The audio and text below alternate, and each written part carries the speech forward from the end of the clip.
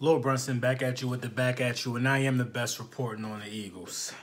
So, I could talk to you guys a little bit about my, let me adjust a little bit. I could talk to you guys a little bit about my time in Nashville, Tennessee. I got back Monday.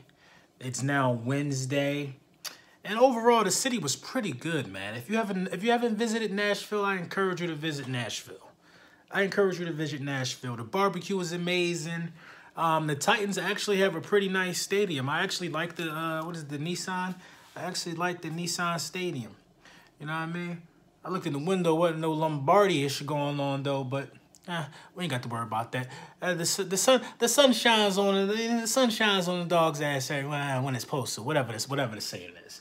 But yeah, so I'm looking at, reports saying that Carson Wentz has been held out of team drills for the third straight practice.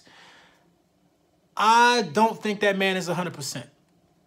I don't think he's 100%. If he was 100%, I could understand, as a precautionary measure, you take him out every other practice. But 3 straight practices, I think he's having some complications with the knee. I think he still has some more rehab to go. It is fast. I mean, that 9-month timetable just passed not too long ago. So, yeah, looks like Nick got it. It's about 50-50, man. About 60-40 swinging Nick way. Nick will be starting September 6th. I thought Carson was definitely going to start. I thought the speedy recovery was definitely happening, but it's something we definitely can't chance. Either way, I'm fine with whatever happens. I don't care. Moving forward, I'm fine with both quarterbacks. You know what I mean? Moving forward, I'm fine with both quarterbacks. But Carson Wentz gives you those intangibles. When the play breaks down and it's all on you to make something happen, Carson Wentz could do that. Nick Foles just lacks in that area. They both could throw basically every ball on the field, but it's not looking too good for number 11 coming out September 6th and, leading the way. Like I've said from the beginning, Sidney Jones. I heard he shut down Nelson Aguilar the other day. That was great. That just shows Nelson Aguilar is one of the quicker guys on our roster. So if you can shut down Nelson Aguilar, I think that you're ready to be in the slot and to deal with whoever comes at you league-wide from a league-wide perspective. Most slot guys aren't big. Most slot guys are quick, and they depend on those guys for short yard downage, especially when the running game is ineffective. Like when the Patriots don't want to run the ball at all, sometimes they get in that mode where they don't run the ball. They feed Edelman in the short yardage game, and they feed the running backs. So that guy who plays that slot corner position is very valuable across the league. Very valuable across the league. It's just as valuable as the guy who guards the #1 receiver for the opposing team, in my opinion. Like I said, the same thing, man. The same thing with the cornerback core. Top 5 cornerback core coming right at you. Top 5 cornerback core coming right at you. So we're looking good right there. I'm just worried about Carson not starting. I'm worried about the future of Carson Wentz. I don't think this affects his future at all, but I would like to see him start because say we get off to 5-0 and it's all been Nick Foles. I can't pull Nick Foles out of that game. Nick Foles got to stay in at 5-0. You know what I mean? Nick Foles has to stay in at 5-0. At 4-0, if Nick Foles go 4-0, Nick Foles got to finish the rest of the season. In my opinion, you got to finish the rest of the season. Nick Foles could play the first 2 games, then we can integrate Carson. But if Nick Foles was to go 4-0, he got to play the rest of the season, man. Let's be realistic here. The guy just won the Super Bowl. And as an Eagles fan, yes, I'm a huge Carson Wentz fan, but I'm also in the business of winning. If goddamn Bobby Boucher was a better quarterback than Carson Wentz and Nick Foles, and he was winning us Super Bowls, I would want Bobby Boucher playing. It's all about winning. It's all about getting more of these hats and more of these rings. So whoever's healthiest at the time, if they're both 100%, then obviously it's Carson Wentz's job.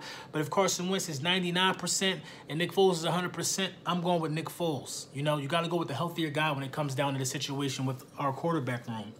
And our defensive back room, I'm hearing the competition is increasingly ramping up there, as it should, because the youngest guy, one of the youngest guys who didn't even play last season, is looking like a huge bright spot. So I mean, that will burn a fire under everybody else. The Green Goblin, Darby, they'll burn a fire under all of the cornerbacks across the board to step their game up and try to elevate their gameplay and try to outplay Sidney. I like to see that. Also, Alshon Jeffrey isn't playing, but they're getting quality practice out of Mac Hollins. They said Mac Hollins is looking really good, taking over the plays that Alshon would be running in practice. Mac Hollins is a big body. Mac Hollins has more speed than Alshon. But overall, Mac Hollins has big shoes to fill if he'll be starting week 1 in place of Alshon Jeffries. The disrespect that is being thrown at Jay Ajayi is very, very crazy to me. Somehow, some way, he's not on a lot of people's top 10 in running backs. He's the forgotten man. Let's not forget in Miami, he was having 200-yard games like it was nobody's business on the ground. He carried Miami in a lot of ways. So, guys that I'm looking forward to have an impactful season for us to reach the Super Bowl again, and we are thinking repeat again. Guys that I'm looking forward to get this done. First of all, we have to be healthy, and we have to have the same guys on the field. It'll be very hard for us to repeat if Brandon Graham has to come in week 6, if Alshon Jeffries has to come in week 5. You know what I mean? If Carson Wentz has to come in week 5, then everything has to gel all over again. And it's hard to repeat that way. It's very hard to repeat that way. But I feel like we're built to do it because all those pieces that we're talking about are changing are not on the defensive side of the ball. So I feel like defense will be very huge this season for the Eagles. Defense will be huge. Defense doesn't have a lot of things that has to change besides Brandon Graham coming out and Brandon Graham coming back in. I think Jernigan has surgery too. That's not huge changes because you have Haloti Ngata and you have Michael Bennett. You have guys that you can plug into those spots. The linebacking core is going to shift around a little bit, but the defense has the same coordinator. The defense has the same principle. Get turnovers, force them into 3rd and long. As long as we live by what we've been doing, we should be all right. As long as defense holds up to be not middle of the pack, to be somewhere around, you know, top 5, top 8, then I think we're going to be able to be back in the NFC Championship game. Like I said, out of the first 4 games on our schedule, I do believe the Tennessee Titans will put up the best fight. I don't think anybody's going to lay down and die any of our games this year. We're the defending champs. Everybody's going to give us the best they got, especially if we're winning. Especially if we're winning. Nobody wants to see us repeat. Nobody wants to see us repeat. So, yeah, that's just some things that are coming out of training camp. Today, Carson is missing his third team drill, and that's really not good news for me. I don't feel good about that. We just have to see what the future holds and basically take it one day at a time when it comes to Carson. So like I said, this is Lord Brunson back at you with the back at you, and I am the best reporting on the Eagles. That's just what it is. That's just what it always is going to be. You know what I mean? I got some treats coming out for you guys, you know. You guys have always supported me, so I'm going to do some raffles and all that stuff. I'm going to get some. I got some merchandise being made in the works right now. I'm working with you know, the legal aspect of it, and once that happens, the guys that comment the most on my posts and my videos will be guys that I will mail free merchandise to. All I ask for you is just to wear the merchandise, take a picture, send it to me. I can put it on the next post. The merchandise will go for sale around the same time, but of course, me being Lord Brunson, I got to give it out to the subscribers first so, you know, I can get feedback on it. And I'm only into putting out quality stuff, So I do plan on being at the game September 6th. I just need to know, does anybody have a plug for some Eagles tickets? I need 2 tickets to that game.